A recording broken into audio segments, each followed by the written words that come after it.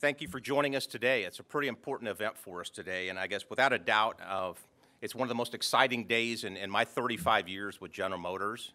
And quite frankly, it's a monumental day also for customer care and after sales, which I have the opportunity and the privilege of leading, and also for, in my view, the 700 employees, both salaried as well as hourly employees here in Burton that work in our operation. Under Mary Barra's leadership, General Motors is executing a focused and disciplined strategy to position the company for the future, like never before in General Motors history.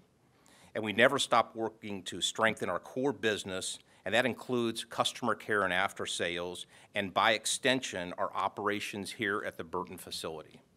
We source and manage over 1 million unique part numbers, from ACDelco brake pads to genuine GM collision parts to Chevrolet crate engines that can transform a normal family vehicle into a race car.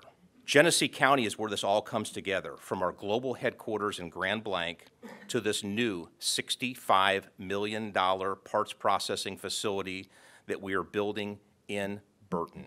Our investment in Burton is strategic, and it's historic because it's GM's largest investment in warehousing and logistics facility in over 40 years.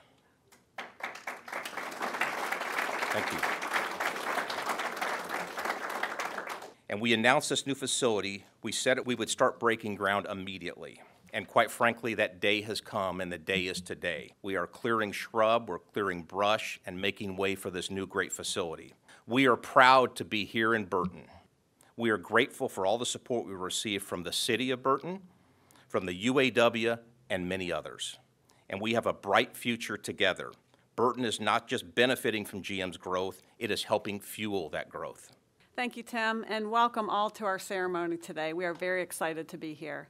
Tim described our investment in Burton as historic, and it certainly is. As he said, it's our largest single investment in a new U.S. warehousing and distribution facility in about 40 years. The role of the Burton facility in this vast enterprise is critical. It is our main induction point into the U.S. for service parts that need to be unitized and packaged for sale. To that end, the new facility will have approximately 1.1 million square feet of floor space, adding to the 35 million that Tim talked about.